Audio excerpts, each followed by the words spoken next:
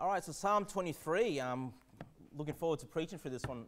I guess when you look at all the Psalms, this is the most famous Psalm of them all. You know, a lot of the unsaved world are even familiar with some of the words in Psalm 23. And it is a beautiful Psalm. It does serve many, many purposes. You know, it can be read sometimes even during funerals, you know, during weddings. There's pretty much every occasion this Psalm has some truth to it. But quite often, a lot of people turn to Psalm 23 when they're brokenhearted, when they need to be comforted, when they need to be reminded that the Lord is looking out for them. And so if you look at verse number 1 there, it begins by saying, "The Lord is my shepherd." That's the title for the sermon this morning. The Lord is my shepherd. And then it says, "I shall not want." Okay? So what does that mean? I shall not want. You'll be satisfied. You know, you'll have your needs met. You'll be taken care of. But notice, David is able to say this about the Lord, that he is his shepherd. Now, I want us to think about this for a moment. And of course, Jesus Christ is the shepherd of us all. He's the pastor of us all. Okay? But you must understand, in order for you to have a life that is fulfilled, that is satisfied, you have your needs met, you must set Jesus as your shepherd. Okay?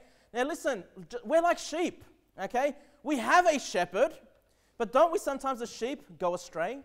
Don't we sometimes not fulfill the will of the shepherd? The shepherd is leading us one way, but we decide to go some other way.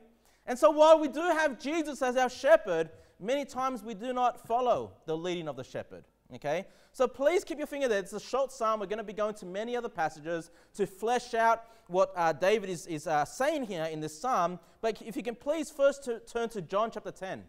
Go to John chapter 10 for me, please. John chapter 10, and let's have a look at in what sense is Jesus our shepherd. John chapter 10, verse 11. John chapter 10, verse 11 reads, these are the words of Jesus Christ, "I am the good shepherd." I am the good shepherd. So the first sense that we can say that the Lord is our shepherd is by recognizing that He is the good shepherd. What does that mean? He will do us good. If we have Jesus, if we set Him as our shepherd, only goodness can come to us. He's not going to harm us. He's not going to hurt us. He's going to lead us into those green pastures. He's going to do us good. Okay? Now, the unsaved world do not have Jesus as their shepherd. Okay? They are not understanding the goodness of God at this present time. Okay? But we can know that, our desire to follow the shepherd, if we do that, it only results in our good. Okay? And if we don't follow the lead of the shepherd, guess what? It's not going to result in goodness. It's going to result in some bad things in your life. Let's keep going. It says, "The good shepherd," Jesus says, "giveth his life for the sheep." Of course, speaking of his sacrifice. Verse number 12, "But here there is a hireling, and not the shepherd, whose own the sheep are not. Seeth the wolf coming, and leaveth the sheep, and fleeth. The wolf catcheth them, and scattereth the sheep." And so what Jesus Christ is telling us is He will look after His sheep, right? When He lays down His life, that means we are saved because of His sacrifice. He's not going to allow another shepherd to come and destroy you as long as you have Jesus Christ as your shepherd. Verse number 14, He says it again. "I am the good shepherd." He says it 3 times for us. I'm the good shepherd, the good shepherd, the good shepherd. And then He says, "I know my sheep and are known of mine." There is one thing for people to know God. In fact, many, even in the unsaved world, know God, but it's a totally different thing for God to know you. The only way for God to know you is if you are one of His sheep. You are one of His children. Something that's amazing about shepherds, they can have, flocks in the hundreds, and somehow they know their sheep. They can differentiate which sheep is which. I don't know that, because I look at sheep and they all look the same to me.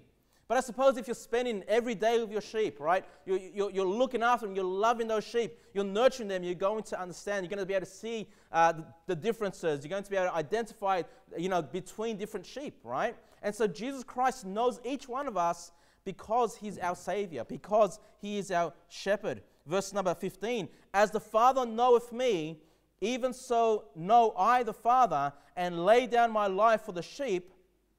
And then He says this in verse number 16, "And other sheep I have, which are not of this fold." Of course, He's speaking about the fold of the Jews that He went to minister to. He's speaking about us, brethren. He's speaking about you and I when He says these words. Okay? And then He says this, "Them also I must bring, and they shall hear my voice, and there shall be one fold and one shepherd. Does it seem like to you that Jesus is interested in having many folds? No. But how many Baptist churches are you going to listen?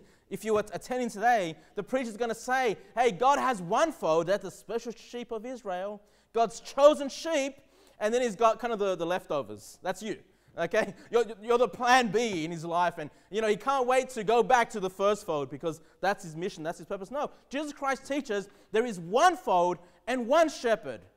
Jesus is not a racist. Jesus is not a respecter of persons. We're all the same. We're all sinners, and we all need salvation. Okay? There's no goodness of us without Jesus Christ. All right? And so when we believe on Christ, whether we're Jew or Gentile, we're brought of this one fold, and we have one good shepherd. That would be the actions of a good shepherd, to love us equally if we're all in Jesus Christ. Okay? And so he brings us into one fold. So you see from point number 1 here, the good shepherd is the shepherd of the saved. Okay? If you are saved, you have Jesus as the good shepherd because he laid down his life for you. But now please turn to 1 Peter. And we have gone through 1 Peter recently, so probably just bringing back some of your memory here. 1 Peter chapter 5. 1 Peter chapter 5, not only is Jesus the good shepherd that lays his life down for the sheep, but the Bible also says that he is the chief shepherd. Look at 1 Peter chapter 5 and verse number 2. Speaking to pastors, it says, feed the flock of God which is among you. And so I'm a shepherd in a sense that I'm feeding the flock of God, right? And I have authority in this church. That's not, But then it says here, taking the oversight thereof, not by constraint but willingly, not for filthy lucre, but of a ready mind, neither as being lords over God's heritage, but being ensamples to the flock. And then it says this in verse number 4. And when the chief shepherd shall appear, ye shall receive a crown of glory that fadeth not away. I'm so glad that there is a chief shepherd. I'm so glad there's a chief pastor, okay? Because that takes a little bit of the pressure off me as your pastor, okay? Because I know I'm not always going to do things right. And it's my desire as your pastor to lead this church, to be a good example. It's my desire to always preach the truth. But brethren, I'm just a man. And just chalk it down, every pastor is going to let you down. One way or another, it's going to happen. And brethren, if I haven't let you down already, I'm going to let you down sometime in the future. Just guarantee, just know that, okay? But when that happens, just remind yourself, well, actually, Pastor Kevin's not my chief shepherd. He's not the chief pastor. He's not the head of the church, and I'm not. Thank God, because I also need a chief shepherd. Okay, I need somebody over me. Of course, that's Jesus Christ. It's a wonderful thing to know that he is chief. You know what that means? That he has, that he is the ultimate leader. He is the ultimate example. He is the one that's going to feed you.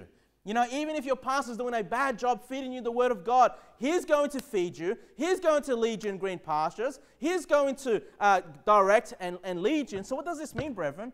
If he's the chief, if he's above me in authority, then that means if I preach something that is wrong, if I tell you to sin, not that I'm going to, but I hope not, right? But, if I tell you to do something, you just say, well, actually, Jesus said I need to do it this way. I'm not, Pastor Kevin's not perfect. He might get something wrong, but if you know your Bibles well enough, if you know the chief shepherd well enough, you're going to follow after him. It's my goal to point you to the chief shepherd. It's my goal to teach you what the chief shepherd says. But as I said, look, we're all fallen human beings. We all have a sinful nature. I can make mistakes, can't I? But that's why you need to know what the chief shepherd says. You take your instructions primarily from the chief shepherd. He is the ultimate leader. And so if I fail in an example, don't quit church. Don't quit serving God. Just remind yourself, well, I've got to have my eyes set on Jesus. He is the ultimate example for me. He is the ultimate leader. I've been let down by pastors. You've been let down by pastors if you've been in church long enough. But Jesus Christ will never let you down. Okay? Never let you down. Please go to Hebrews 13 now. Hebrews chapter 13. The Lord is my shepherd. And so my question to you, brethren, is the Lord your shepherd? Or have you set me as your chief shepherd? If you've done that, change it immediately. I'm the shepherd of this church. Okay, I'm the pastor of this church. But don't forget, set your eyes on Jesus. If I fail you, if I disgrace myself, disgrace my ministry, if I become disqualified for some reason, I hope not. But if it happens, please don't get so discouraged. Have your eyes on Jesus and understand, men, we're just men. We're just trying to serve God at our best, fullest capacity, And there's a possibility that man will fail you. And as I said, I guarantee you I'm going to let you down sometime in the future if I haven't done it already, okay? But look at Hebrews 13, verse 20. Hebrews 13, verse 20. And so set Jesus as your chief shepherd. Have your eyes set upon Jesus. Hebrews 13, verse 20. It says, now the God of peace that brought again from the dead our Lord Jesus, that great shepherd of the sheep. So it's not just the good shepherd, he's not just the chief shepherd, he's also the great shepherd of the sheep. Through the blood of the everlasting covenant, make you perfect in every good work to do his will, working in you that which is well-pleasing in his sight, through Jesus Christ, to whom be glory forever and ever. So what is this teaching us? Jesus being the great shepherd, this speaks of his greatness, right? This speaks of his majesty. This speaks of his godhood. And so we ought to worship Jesus as our Lord God. He is above all things. He is the King of kings and the Lord of lords. All right? The great shepherd. We could not have a greater shepherd than Jesus Christ. Praise God. He has all power in heaven and in earth. And so he is above all. And at the end of verse 21, it says, to whom he be glory forever and ever. And so our job as his sheep, as the sheep of the great shepherd, is to give him glory. In all that we do, we come to church to give him glory. When you go and work, go and give him glory. When you spend time with your family, give God glory. Okay? He is the great shepherd. He's worthy of our worship. He's worthy of our praise. Okay? And so, is the Lord your shepherd? You say, yes, because I'm saved. Praise God. But have you set him as your chief shepherd? Are you taking instructions from Jesus Christ? Are you following the commandments of him? Because if you're not, if you're living for yourself, if you're not following the footsteps of Jesus, then you're right now like that strange sheep that, goes astray. And Jesus Christ will have to sometimes forcibly bring you back into the fold, bring you back following after him. Is he your great shepherd? Are you giving him worship? Is it just at church? Do you only come to church and give him worship, give him praise? I hope not. Please get into the habit of giving him praise every day in your house. Sing him praises. Be thankful. Before you sit down and have a meal, give him thanks for what he's given you. He is the great shepherd. And so if you can please go back to John chapter 4. John chapter 4. And in Psalm 23, not only did it say the Lord is my shepherd, it said I shall not want. Okay? So if you're straying away from God, if you're a sheep going and doing your own thing, you are going to have wants. You're not going to find satisfaction. The world promises you satisfaction. It promises you a happy life, the world. And many times the generation that grows up in church, that grows up in a Christian home, they're used to, following the guidelines that the Bible has set out for our lives. But every now and again, the curiosity comes and, the world seems to be happy. They seem to be enjoying life. That there seems to be things there that my flesh desires. But then when you get into the world, you'll find sooner, before you know it, you'll be surprised at how lonely the world is, how sad, how much sorrow the world gives you. And you'll never find true satisfaction there. Okay? We find satisfaction. Our wants are fulfilled only if we have Jesus as our shepherd. John chapter 4, verse 13. Jesus answered and said unto her, whosoever drinketh of this water shall thirst again. Hey, that's talking about the water on this earth. Okay? What this earth provides will never satisfy you. You'll always be thirsty. Verse number 14. But whoso drinketh of the water that I shall give him shall never thirst. But the water that I shall give him shall be in him a well of water springing up into everlasting life.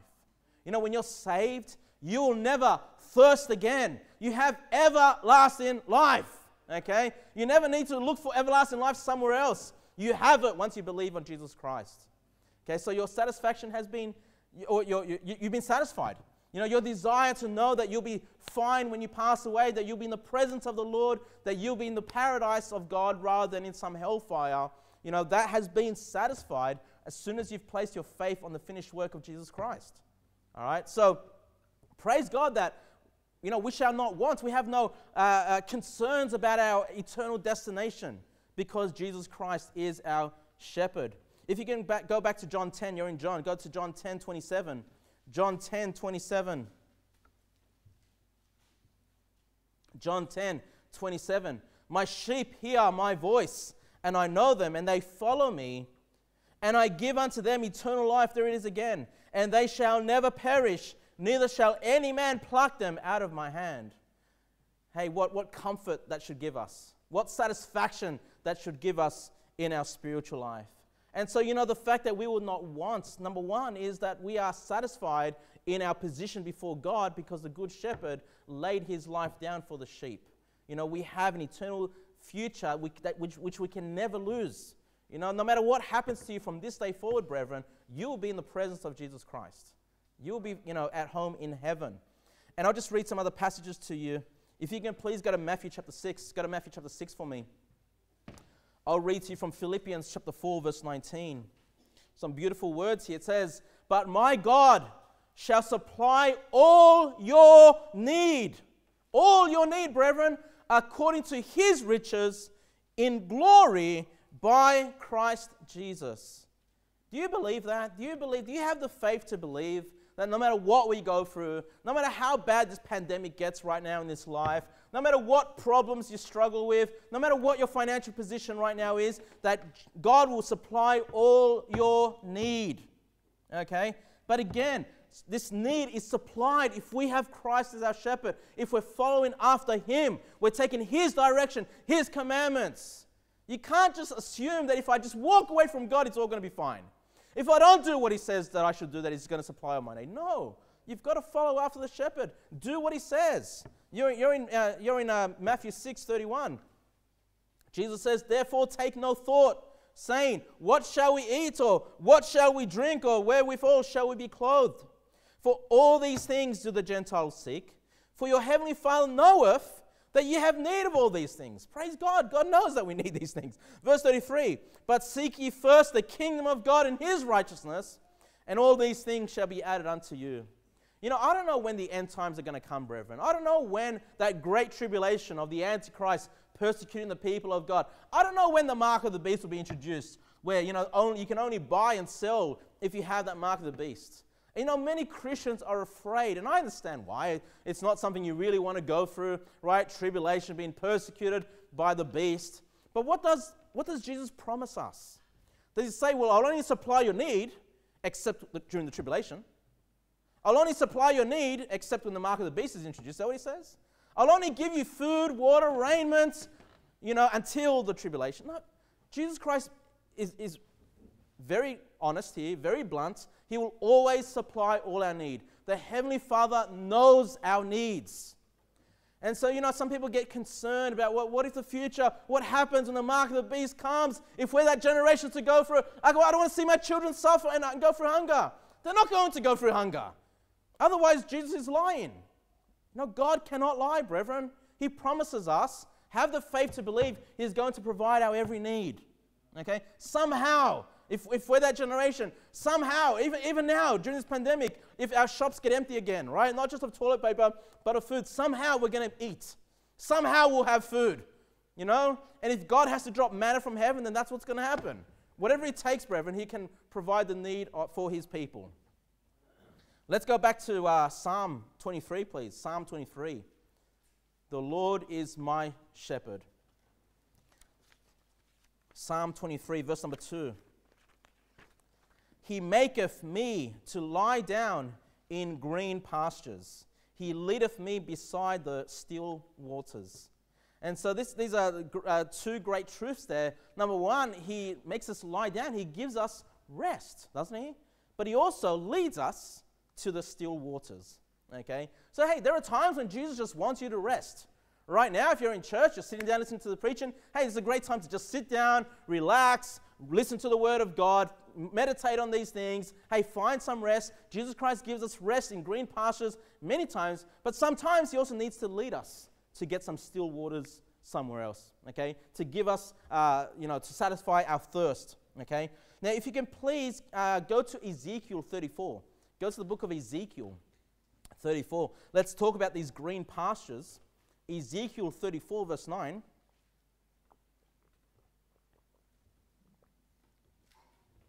Ezekiel 34 verse number 9. And I want to emphasize to you the need, or you must set your eyes on the chief shepherd, on the good shepherd. Okay, I'm going to do the best I can to serve this church, to be your pastor. Okay, that is my true desire. My desire is to go to the grave as a pastor. Now that I've taken on this role, this responsibility, I want nothing more than to just see out my life in this role. Okay, that's my desire. Okay, but look at Ezekiel 34 verse 9. It says, "Therefore, O ye shepherds, hear the word of the Lord. Thus saith the Lord God, Behold, I am against the shepherds, and I will require my flock at their hand, and cause them to cease from feeding the flock.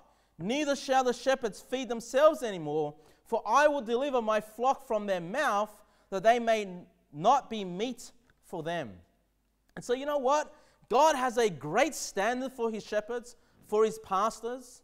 And there are many pastors, it saddens me, even within the IFB world, that fail, they get disqualified, or they do it for their own selfish interests.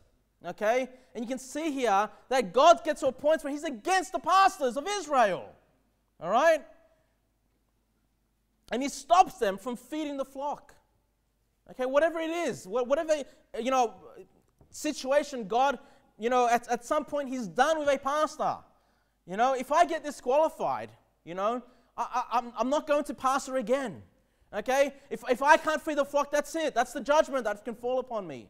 And so it's important for me to be careful, to keep myself clean, to keep myself pure, to keep myself loving the people of God, rather than think about this job as some selfish, lording of the flock, position. I don't want that. I don't want that position. I never wanted that position.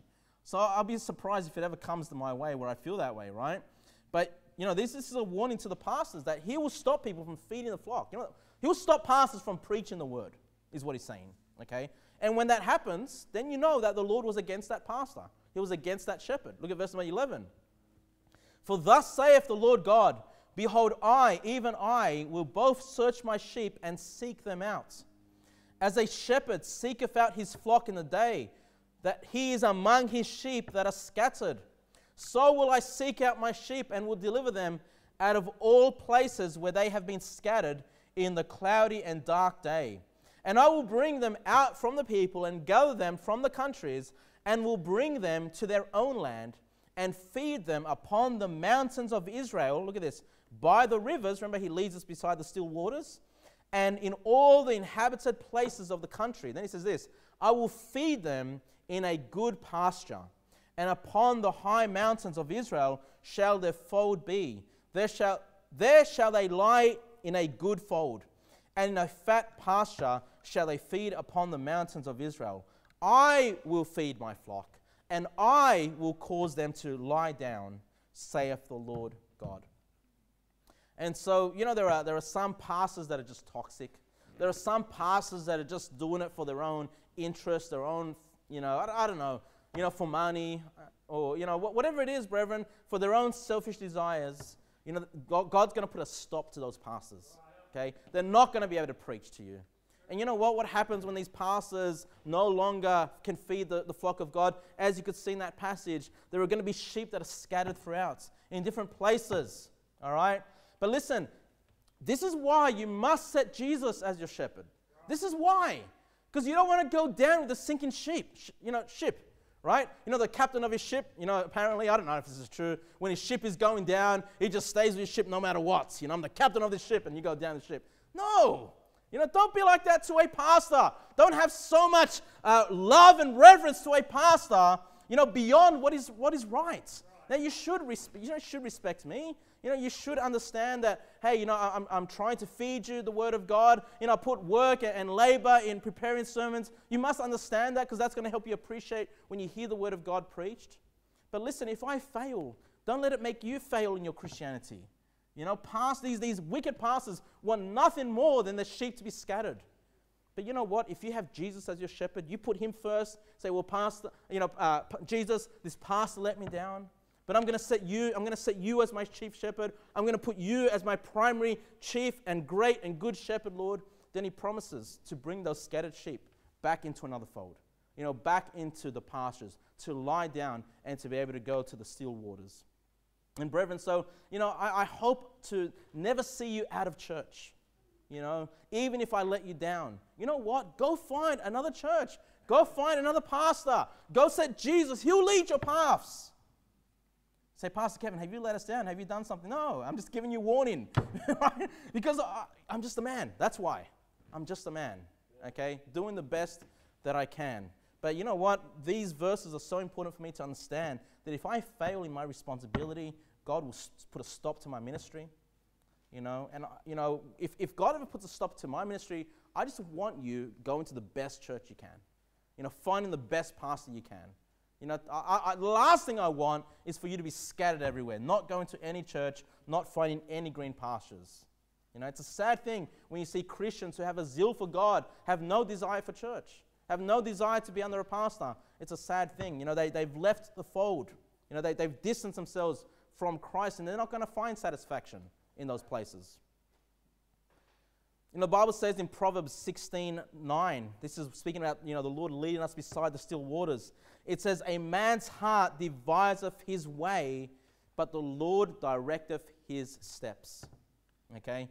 And so you know what? When you're making decisions, when you're being led by Jesus, and you're kind of wondering, should I do this? Should I do that? You know what? Just devise your way. Just make sure the way you walk in is a way that you can follow Christ, that you can serve Christ. You know what? And if you have that in your mindset, he's going to direct your paths. He's going to direct you to those still waters. He'll give you the waters. He'll give you the nourishment you need in order for you to make the right life decisions. Back to Psalm 23, verse 3. Psalm 23, verse 3. The Bible says, he restoreth my soul. He leadeth me in the paths of righteousness for his name's sake. So he restoreth my soul. Of course, this is speaking about the fact that we can get discouraged, can't we? We can get downcast. But hey, when you need restoration, when you need to be encouraged and comforted, you go to the shepherd. You go to Jesus Christ. And then it says, he leadeth me in the paths of righteousness for his name's sake. Okay? And so what we gather here, yes, Jesus wants you to rest. He wants you to be fed. He wants you to have the drink of the still waters. He wants to lead you. But it's not just to remain like that. It's not just to remain immobile and resting your whole time. No. Once you have been rested, once your soul has been restored, once you have been fed, once your thirst has been quenched, what's the next thing you do? You walk the paths of righteousness, all right, for his name's sake. All right, so what is this? This is, not just being a hearer of the word, but a doer. Okay? It's great to just sit down and learn from God and to be fed the word of God.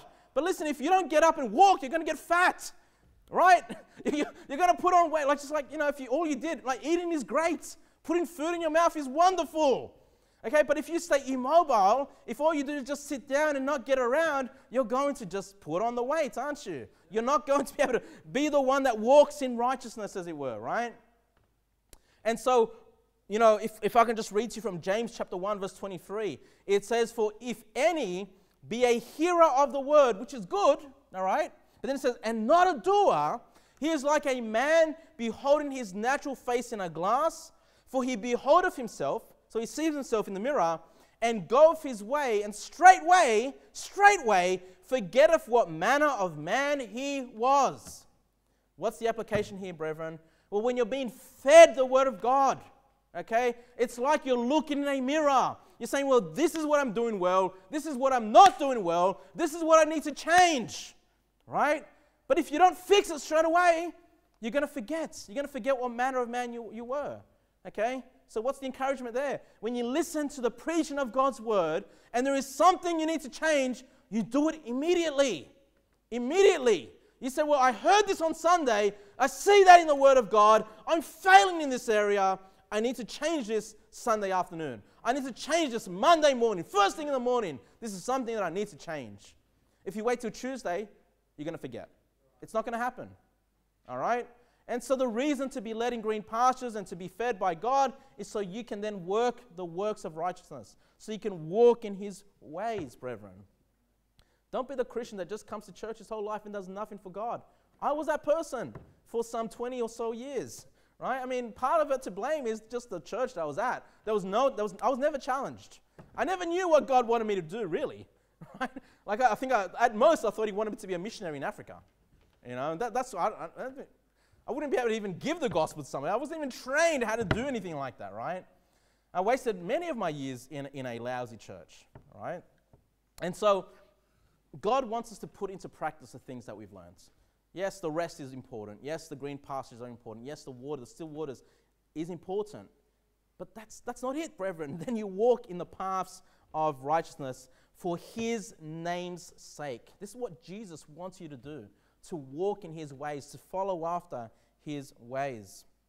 Look at verse number 4, Psalm 23, verse 4.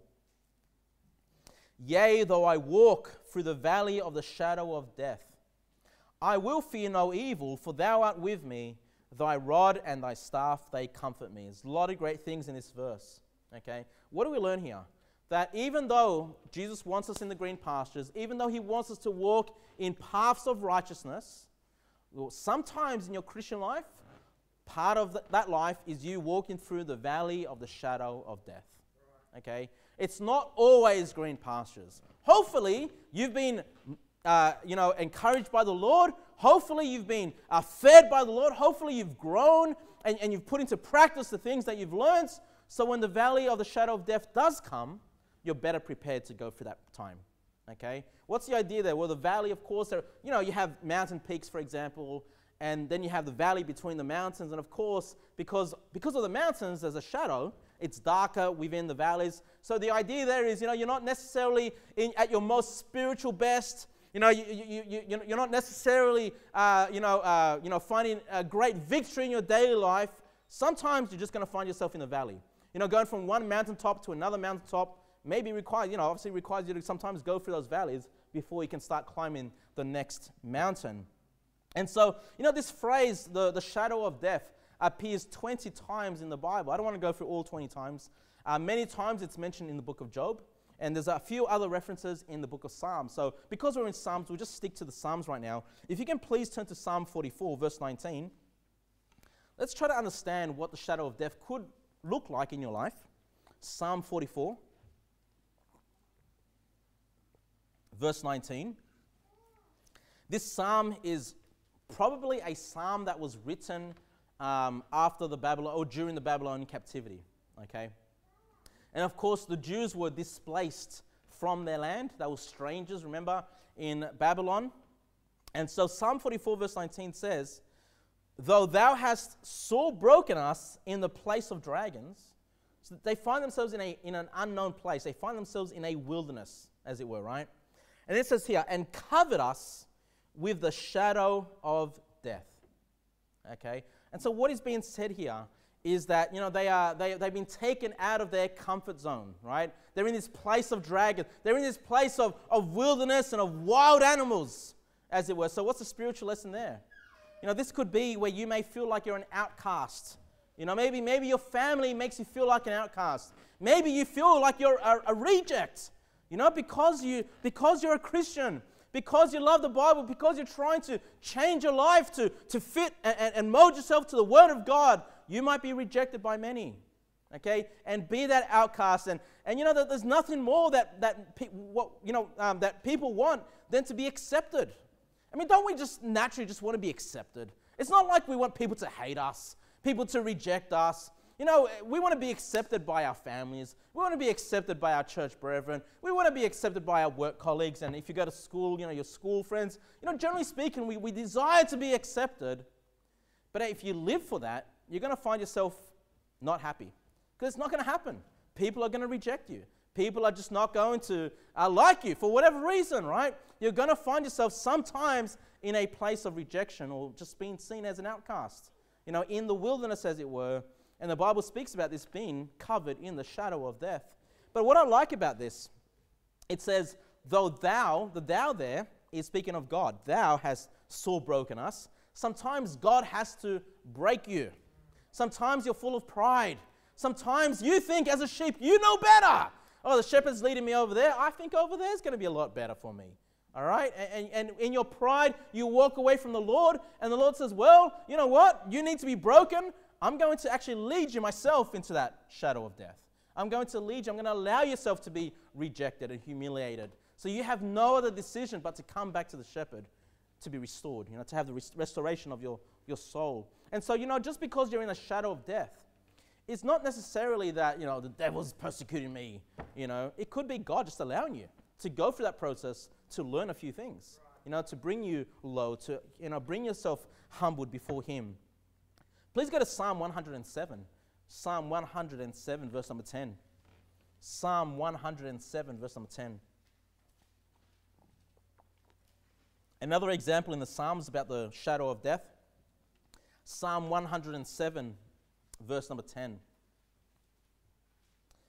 It says here, such as sit in darkness and in the shadow of death. So what is this about? Being bound in affliction and iron. What's that about? That's about imprisonment. That's about bondage. Okay. Now, I don't know if we're going to ever face that as Christians, to be imprisoned for what we believe.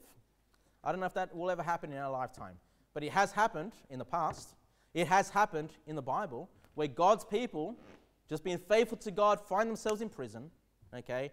And this is being described here as a shadow of death, right? Look at verse number 11, same psalm. It says, because they rebelled against the words of God and contemned the counsel of the Most High. So what do we learn there? Even though we find that, sometimes just being a faithful to God, you might find yourself in bondage. But also, when you rebel against the words of God. Hey, if you just you can be saved and still just be an idiot. Can't you? You can just still be a nuisance. You can still go and cause problems and trouble and find yourself in prison and say, well, oh man, I'm being persecuted. No! God's put you there. All right? Because why? Because you've rebelled against the words of God. All right? God, again, he may allow you to be put in prison to learn whatever lesson you need to learn. But you know what? Whenever there's a brother in the Lord that's, bound, anytime there's a brother in the Lord that's been held or, in prison, I don't really necessarily care why that is. I know that I should pray for him. I know that I should love him. And I'm going to try to be a support to that person no matter what. Okay? But I also recognize that probably they could be there because of their own stupidity. They could be there because of their own, desire to just wreck and make havoc. And sometimes God just needs to put people in there as a timeout for whatever reasons. I mean, Paul is a good example. Paul was in prison a few times, sometimes just because he faithfully served God. But then the other time, God told him, don't go to Jerusalem. Okay? Don't go. Several times he's been warned by the Holy Spirit, by other prophets coming to him. Don't go. God does not want you there. He goes anyway. He finds himself imprisoned. He finds himself, in jail. So it can happen even in your own disobedience to God. He may just allow you to go through that process. Go to Psalm 107.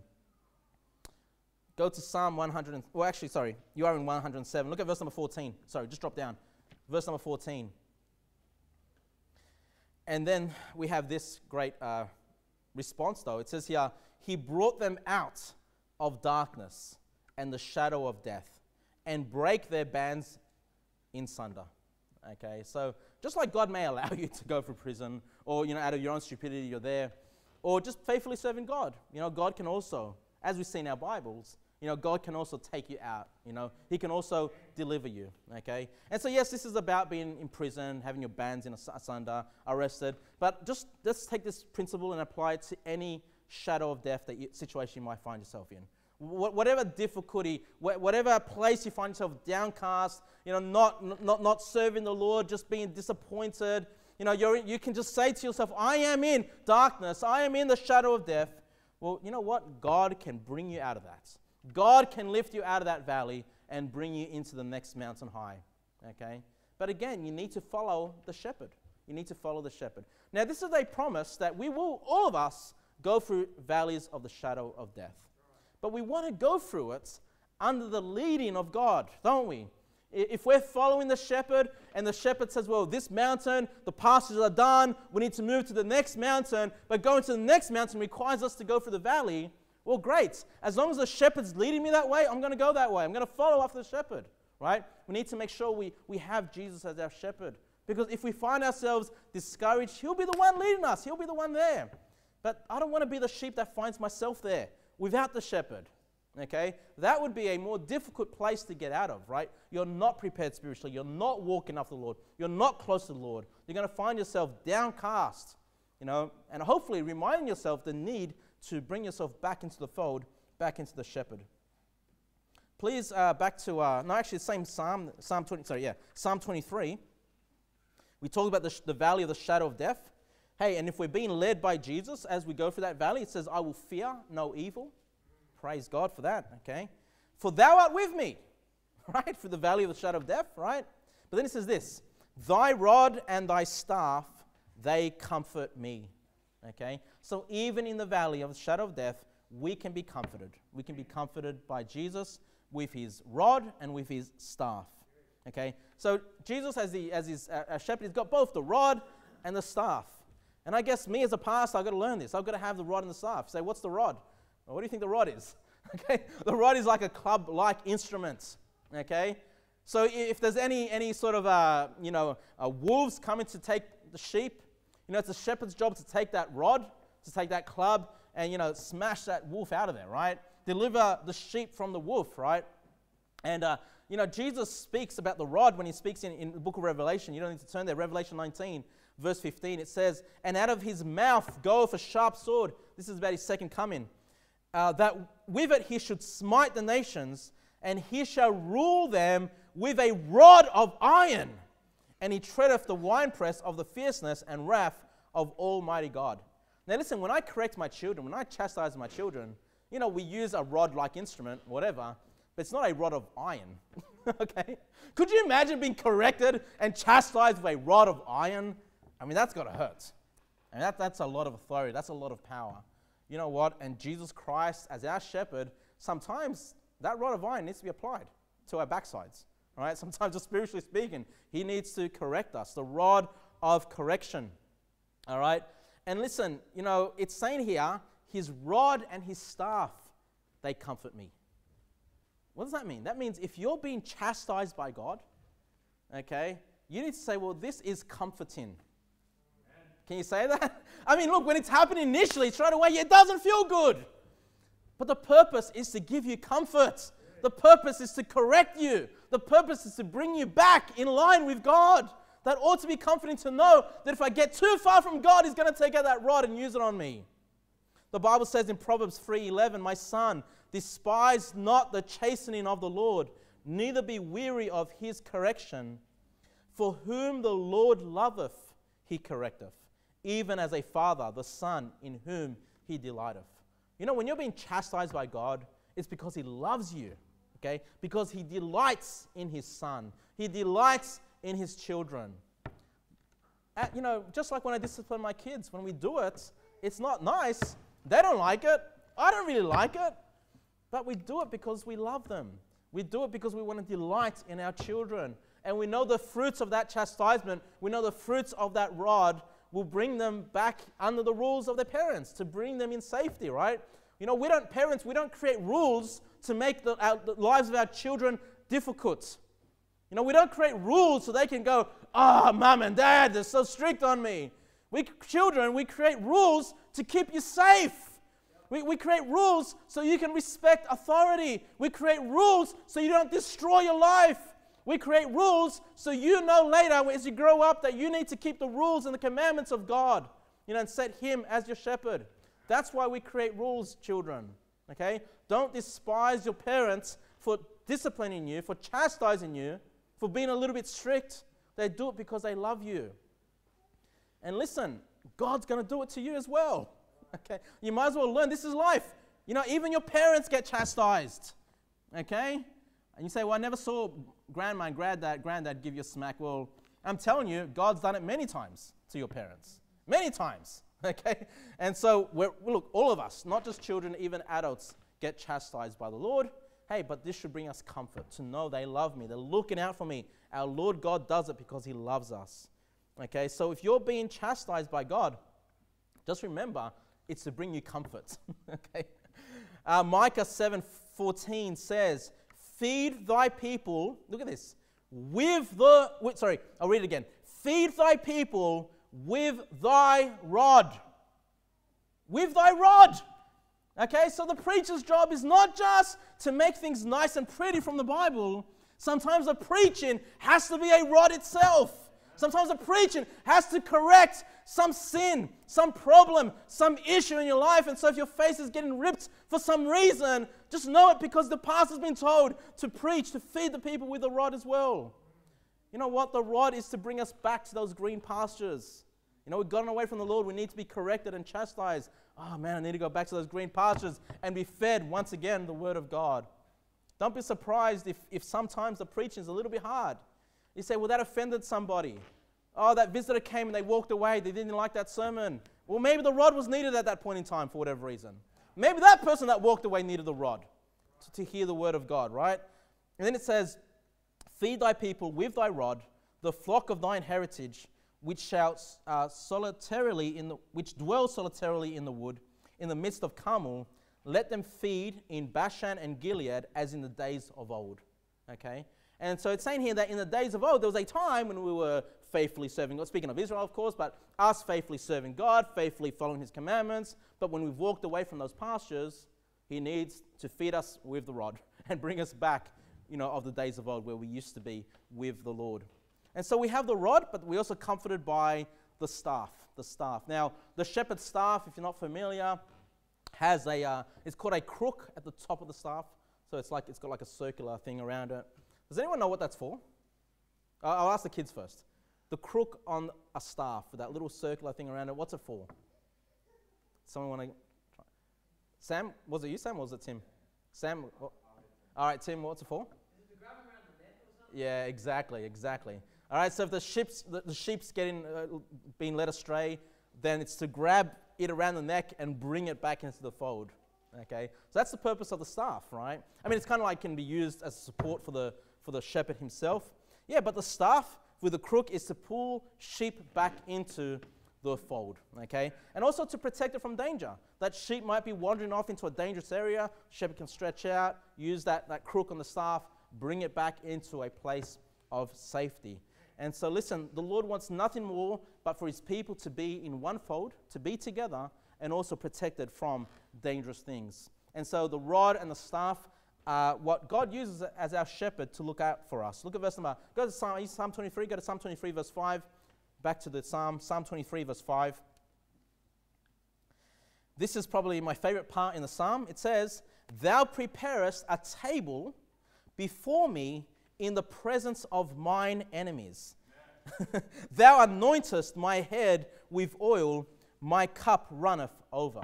What is it saying? He's preparing a table. It's like if you sit down and have a dinner, right? You tell the kids, can you prepare the table? You know, you say that to your kids, maybe you're saying, hey, you know, get the forks and knife out, get the cups out, get the plates out. You know, prepare the table. We're going to have a feast. We're going to have a meal. We're going to, you know, have a feast, right? We're going to enjoy some food. And so what this is telling us, that even, you know, if we have Jesus as our shepherd and we're living after his ways, that when our enemies come, and our enemies want nothing more than to see the sheep destroyed, that in their presence, God will bless us.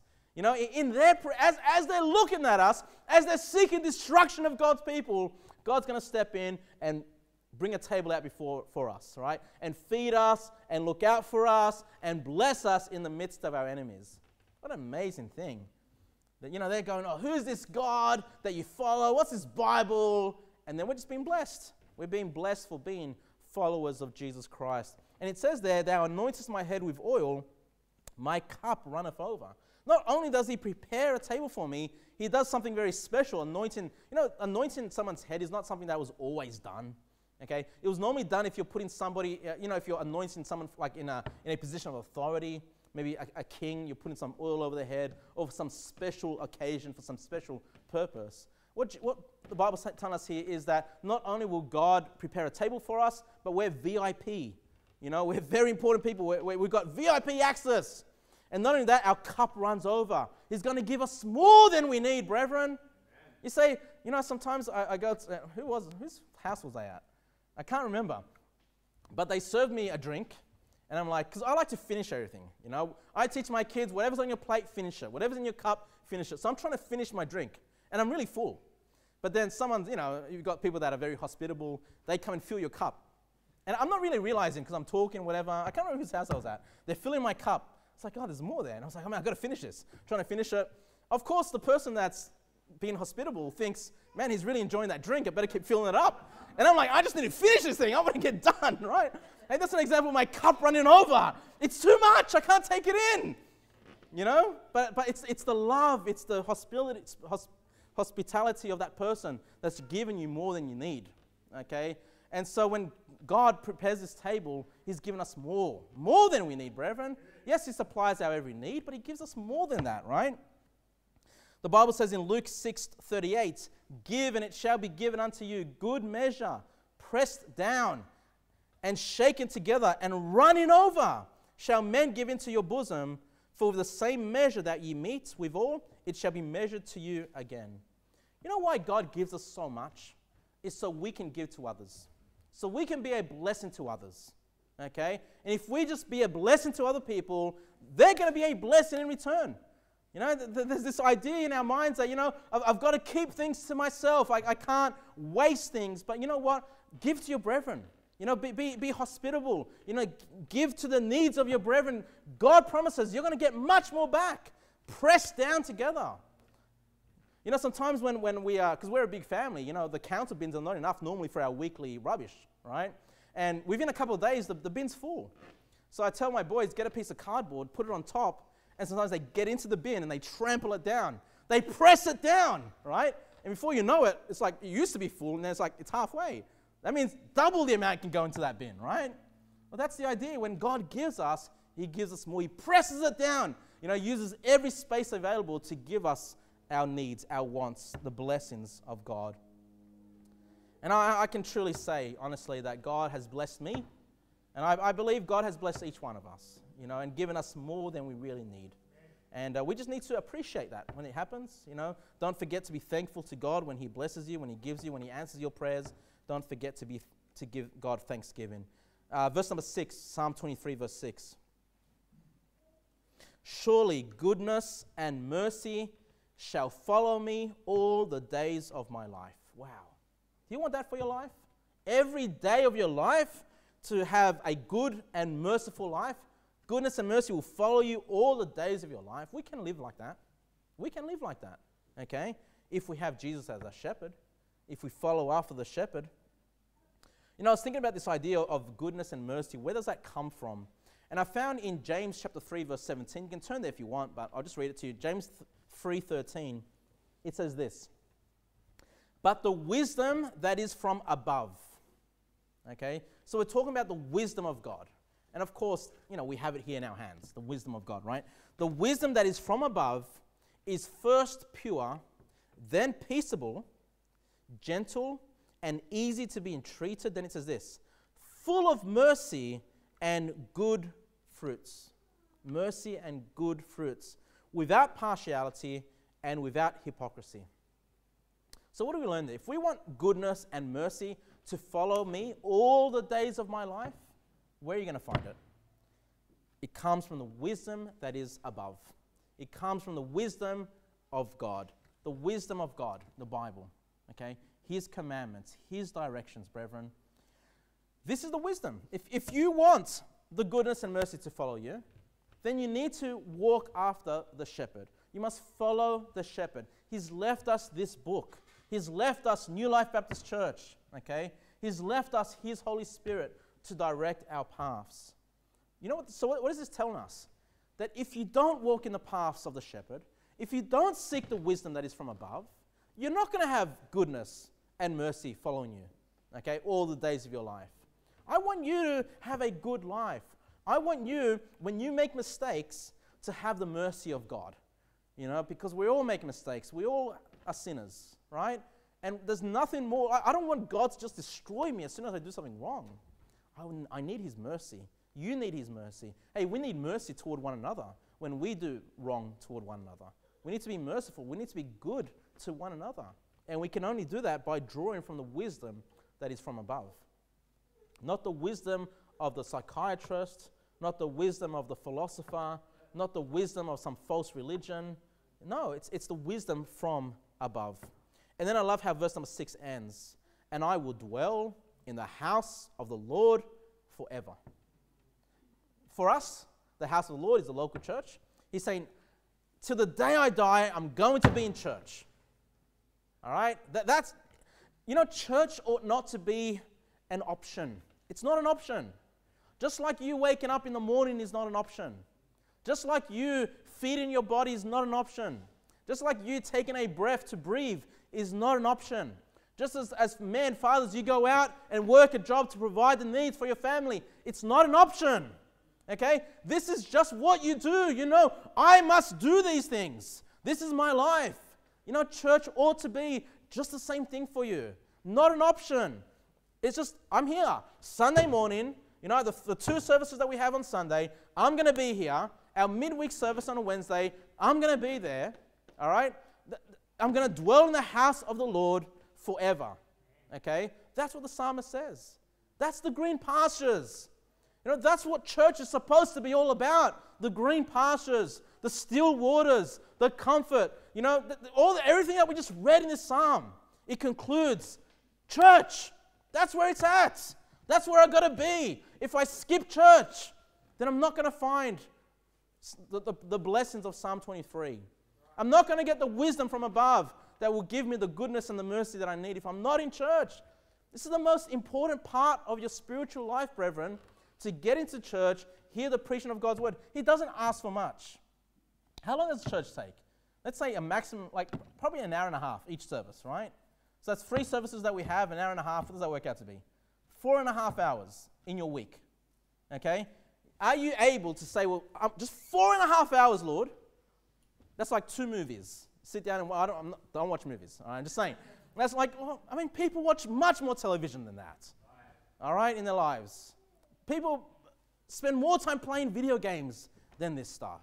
People spend more time reading some novel, some book than this. 4.5 hours in your week. Can you say to yourself, I'm going to dwell in the house of the Lord forever? That's what it takes, brethren. Just say, look, those are God's hours. I'm just going to give it to him. I'm going to be in church. I'm going to, not for Pastor Kevin, for the chief shepherd, for the great shepherd, for the good shepherd. That's where he wants to lead us. All right, let's pray.